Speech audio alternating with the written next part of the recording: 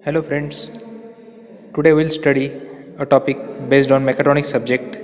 The name of topic is encoders, which is absolute and incremental one. Myself Professor Tushar Gujrati from SND College of Engineering, Yeola. Today we'll study this topic encoders.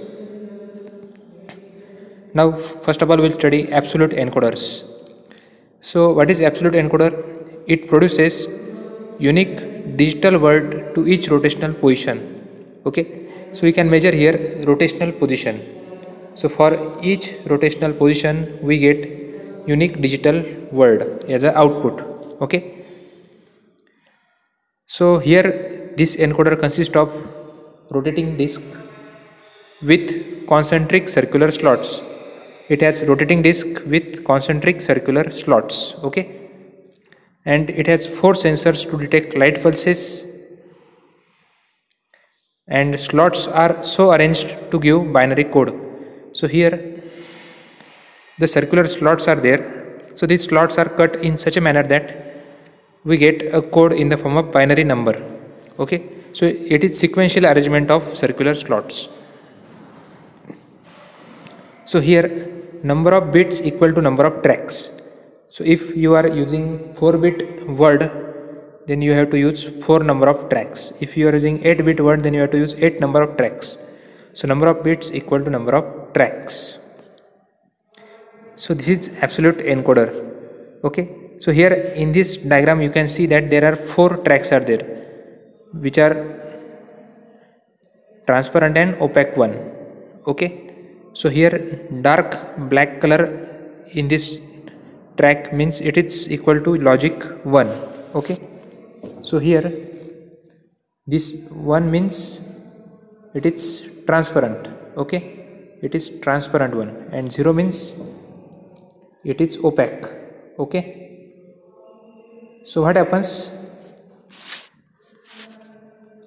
Light, or we say that light pulses passes through only this one portion or transparent part or transparent slots. Okay, from these transparent slots only light can pass and it can give us digital output.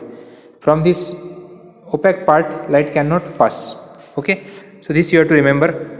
The transparent part can pass the light beam and opaque part cannot pass the light beam. Okay, so here 1 means transparent part and 0 means opaque part. So here 4 tracks are used here. Okay, so that's why number is 4-bit number. So starting from this 0000. So now here you see this is first number of 4-bit binary word, that is 0000. So that's why all the 4 slots are opaque. Okay, now in the second case the binary number is 0001. Okay, so here 1 is shown by dark black color. Okay, so that is transparent part. So light can pass through that transparent part. Okay, so like this the slots are cut using 4 tracks. Okay, such a way that we get binary numbers. So all these are binary numbers. So as we know that if 4-bit word is there, so we get total number of levels are 16. 2 raised to 4 is equal to 16. That's why this track is cut into 16 parts. Okay, and for particular rotation of the disk, now this is mounted on one disk. So when disk rotates for particular position we get absolute reading. Suppose the position of disk is something like this. Okay, this is the position of disk. Okay, so for this purpose our answer is this 1111. Okay, this will be our final answer. We get digital output directly here. Absolute position we get, that's why it is called as absolute encoders. Okay, so we'll try to understand this with the help of one video. Just a minute. Okay, so let's understand absolute encoder with this video. Okay, so you can see here now in the video the slots are cut on the disk. Okay, so here you can see slots are cut on the disk. So there is transmitter and receiver on one side. So transmitter transmits the light and receiver receives the light from these transparent places, and we get here binary code. On left hand side you can check, we get binary code for different positions. So like this, for each rotational position we get absolute binary code. So this is the working of absolute encoder. So like this we can study absolute encoder. So here this is multi-turn encoder. So we can attach here gears and we can get more divisions as compared to 360-degree. Okay. So like this absolute encoder works. We get different positions for different angles.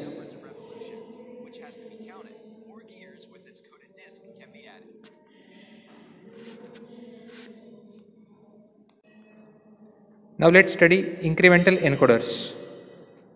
So equally spaced pulses from one or more concentric tracks on the code disk. So there is one disk is available. On that disk, one or more tracks are provided, and through these tracks we get pulses, light pulses. Okay. So for separate light source is used for each track. Each track has separate light source. So there are two pairs of opaque disks. One disk is fixed and other is rotating with pattern of windows.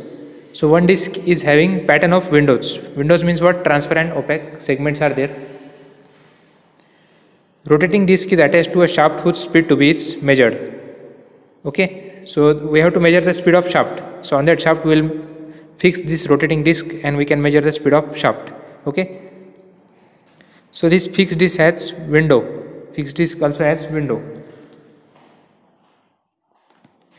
So this is the diagram of incremental encoder.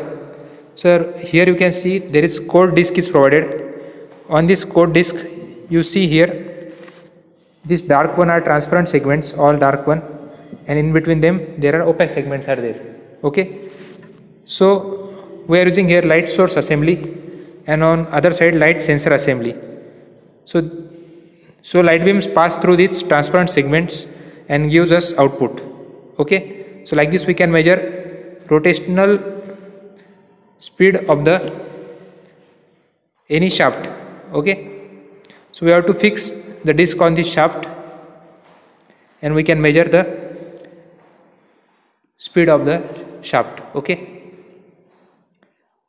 So same we can study with the help of one video. So this is the incremental encoder video. So now in this encoder we get incremental positions. Okay. So here you can see turn 1 angle is 360-degree. Now after that total rotation we get turn number 2. Okay. So like this we get counters after each 360-degree rotation, 1, 2, 3, 4. Okay. So again it consists of receiver and transmitter, light sensor and light beam. It passes through that. Light beam passes through these slots. Okay. And from these slots counter measures the counts. Okay. And here for detection of rotation, means whether it is clockwise or anti-clockwise, two slots are used. Okay. Two circular slots are used, two tracks are used, and those are half window width apart. Okay. You can check in the figure. So they are track A and track B is half window width apart. So that's why we get clockwise and anti-clockwise rotation of the disk. If track A leads track B, then it is clockwise rotation, and if track B leads track A, then it is anti-clockwise rotation. Okay. So like this. So now we'll see what are the applications of encoders. So it is used to detect shaft speed. Then we can detect angular position of the shaft and shaft misalignment. If shafts are misaligned, at that time also we get the output. Okay. So like this, these are applications of encoders. So thank you so much all of you for watching this video.